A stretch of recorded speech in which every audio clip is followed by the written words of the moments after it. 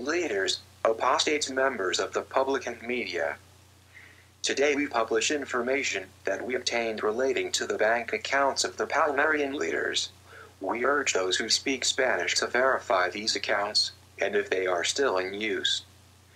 We would then urge the authorities to investigate them for money laundering and other illegal activities. There is follows.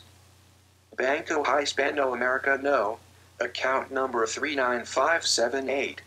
Father Clemente Dominguez Gomez. Main office. Calle, Sierpes, Seville.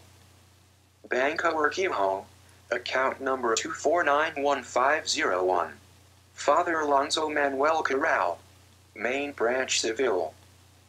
Banco Espanol de Credito, account number 400852271. Father Alonso Manuel Corral.